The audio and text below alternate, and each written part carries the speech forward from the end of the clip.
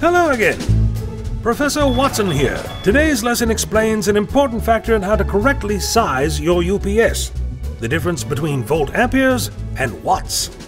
UPSs have two power capacity ratings, VA and watts.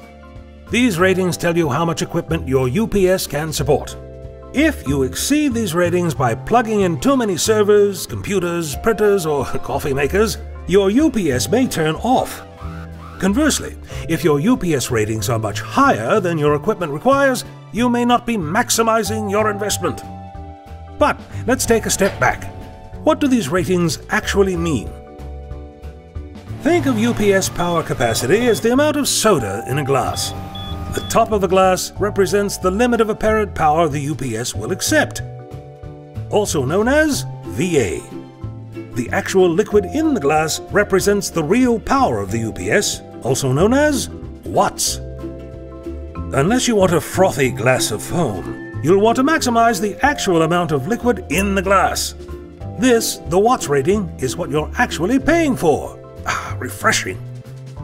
Speaking of refreshing, here is a recap.